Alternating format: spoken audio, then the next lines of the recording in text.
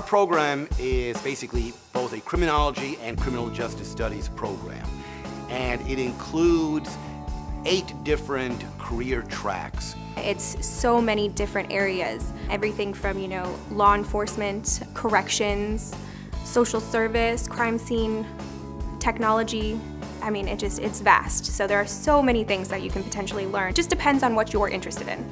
Our primary degree is the Associate in Science, the AS, in Criminal Justice Technology. We also do offer a number of college credit certificates, workplace certificates. We offer one in crime scene investigation, which is popular among students who want to become a crime scene investigator. We also offer a certificate in criminal justice technology, and we also offer a very popular certificate now in Homeland Security. The faculty here is extremely give and take. There are always open discussions.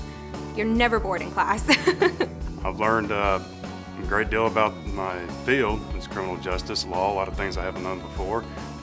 You kind of separate the fact from the fiction, like for instance in Law and Order, you see that what it's really like than versus what Hollywood perceives it as.